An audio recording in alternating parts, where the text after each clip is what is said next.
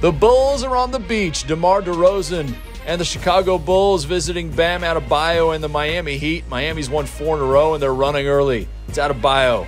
No slowing him down. The two-hand jam. At the other end, Zach LaVine uses the screen. Looks like he's going to pass to the roll. No. Keeps it and buries it.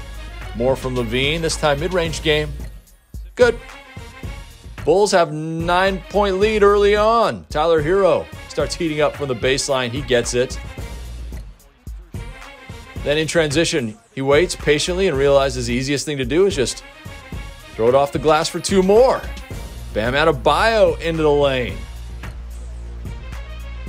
The Bulls down 2. LaVine. Derrick Jones Jr. cuts baseline. The strong finish. The big dunk. Final 2 minutes of the half. Miami's running 3-on-1. Bam Adebayo, Duncan Robinson, the give and go.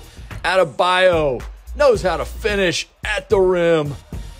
And the Heat leading by 5 at the break, 57-52. Third quarter. DeRozan spins in, left-hand finger roll, gets the roll. Then Nikola Vucevic, top of the key. He hits. More from DeRozan. The hesitation, the spin. Reverse lay-in good. Bulls up 73-65. More from Vucevic. Turns, scores. The Bulls up 12.